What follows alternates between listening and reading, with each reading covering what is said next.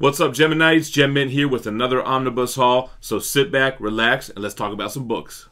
Comic flow, they can't stand it. I'm incredible, unforgettable, something like Mint Collectibles, ayy.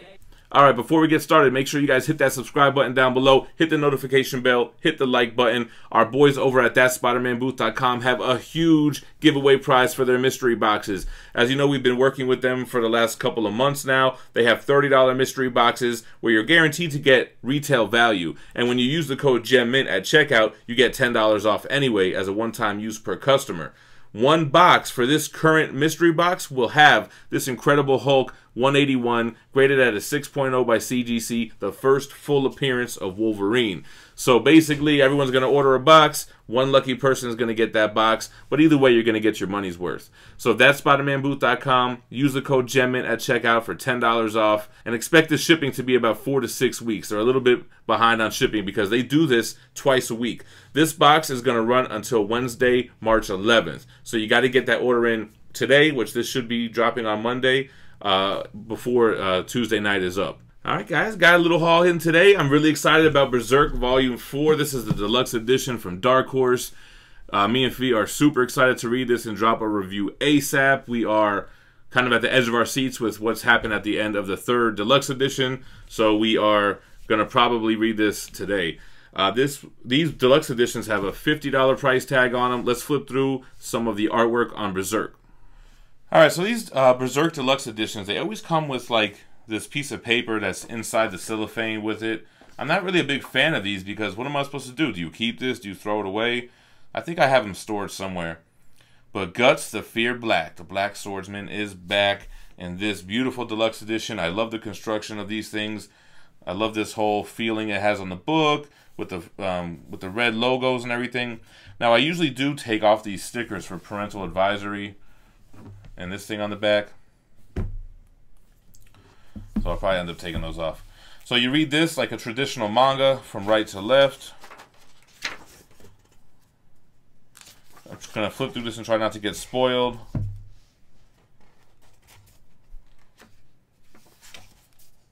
It's black and white, like most manga are. So a lot went down in the last volume. If you guys are following along with us, you can check out our review on all 3 deluxe editions. We've been doing them as they've been releasing. And my first time reading this is in this format, so I haven't been reading this. I haven't been reading Berserk in like the original smaller trade paperback formats. Although I did read Volume 1, and then we got the deluxe edition Volume 1. So these books contain 3 of those trade paperbacks in each one. It goes Nafuratsu Zad. Alright, so, oh, nice eclipse. So it looks like I didn't get spoiled. Let's keep it that way. Alright, next up from Valiant, we have the Exo Manowar Deluxe Edition Volume 2. I love me some Exo Manowar. This collects issues 15 through 26 from the most recent run that started in 2017. $50 book here. Exo Manowar is my favorite character of the Valiant universe for sure. I really need to grab the Deluxe Edition Volume 1 and bring these both downstairs to start reading them right away. I've read the first run from the rebooted series when I did that whole big Valiant read-through. So this was like the second volume. Love me some Exo. Let's go ahead and flip through it. Alright, Exo, we have Arik on the cover without the armor and with the armor. He got himself a lightsaber, it looks like. What do you got on here? Matt King, Trevor Harsine, Juan Jose, Rip. You got some others. So, like I said, I love me some Exo. He's definitely my favorite character of the Valiant universe. I think a lot of people will say Bloodshot is theirs.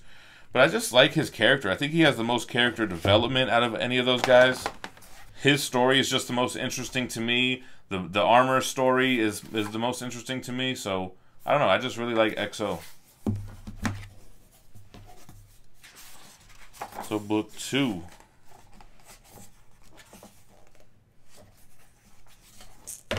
Alright, so it looks like a little flashback scene there.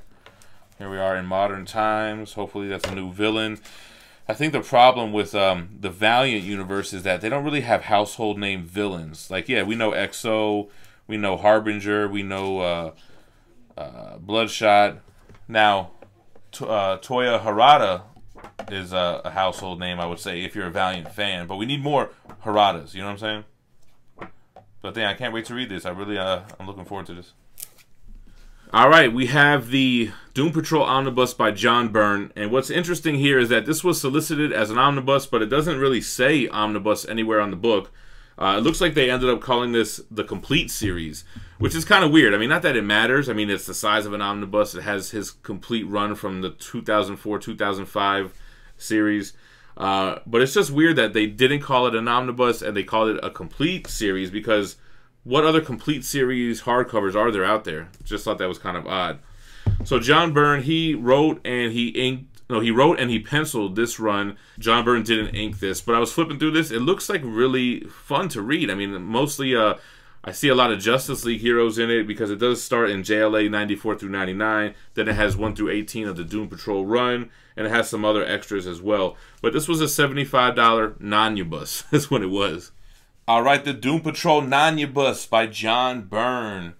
So this looks really good, man. I was flipping through this. Let's look at it together. So together again for the first time. Here is the spine. I don't mind putting this up next to my other DC Omnibus and the other Doom Patrol stuff. That's fine. I just think it was an odd choice. I don't know what to say, man. So here's what the book collects below, like we've already shown or discussed. We have a wraparound cover with the artwork, so some John Byrne pencils there. You gotta love John Byrne. John Byrne.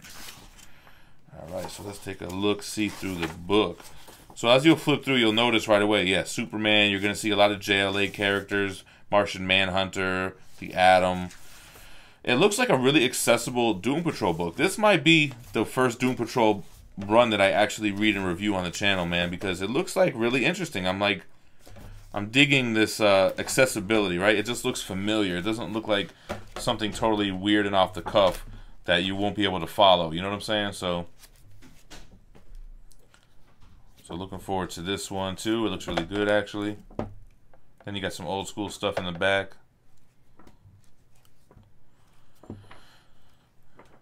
And there you go. All right, next up we have the Stan Lee Steve Ditko Marvel Masters of Suspense Volume 2. So this is just continuing the pre-hero Silver Age stuff before they ended up making Fantastic Four, Incredible Hulk, Spider-Man, etc. So these kind of suspense tales. You have Tales of Suspense, Journey into Mystery, titles before we got into the superhero age. $100 price tag on here. Really nice, cleaned up Silver Age artwork, as we'll take a look and see right now. So let's bust out Volume 1 so we can kind of have it side by side with Volume 2. Marvel Masters of Suspense. Stan Lee and Steve Ditko. So see, Marvel knows what's up. You got to give us those matching spines, baby. It's all about that shelf space. And here are the back of the two. But, oh, you know what's funny? I think this is the actual hardcover on Volume 2. Nah, maybe not, but it's really similar. So Volume 2, spine, graphics. Oh, and I guess it's a wraparound, actually. So let's go ahead and unveil that thing. Cool.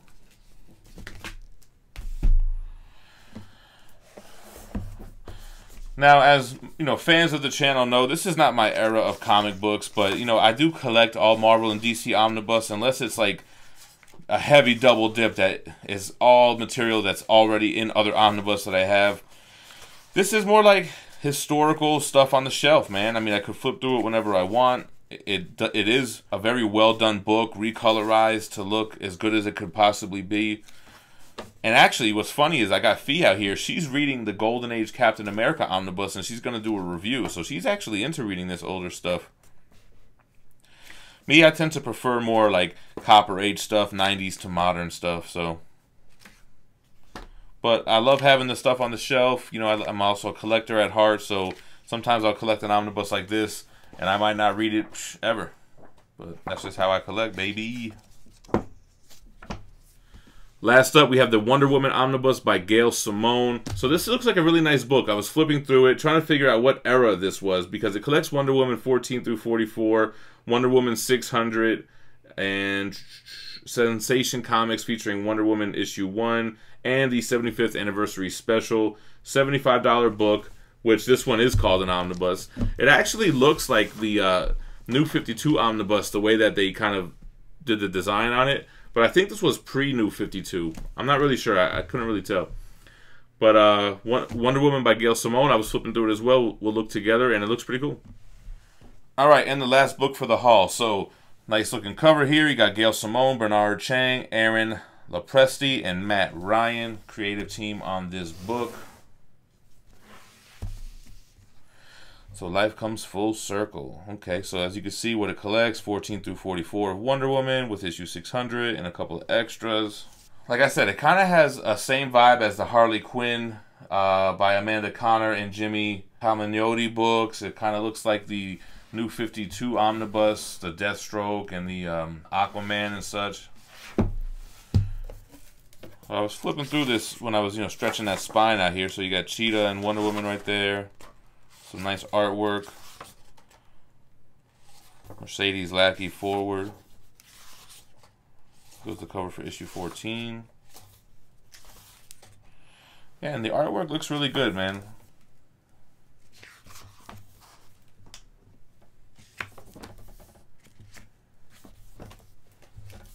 Looks like you got some flashbacks there. I guess let me know in the comments. This must be pre-New 52 is what I'm assuming. I think it was from like the early 2000s. Got Ares, Black Canary.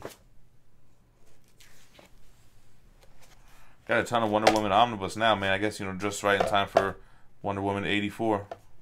Two-tusked elephant? Damn. Alright guys, so that is the haul for today. Let me know what you thought about the books in the comments below. Like I said, make sure you're subscribed to the channel, hit the notification bell, hit that like button. We're dropping daily content, we're doing hauls, we do reviews, statues, and more. So thanks for watching, and you guys stay minty fresh. Peace.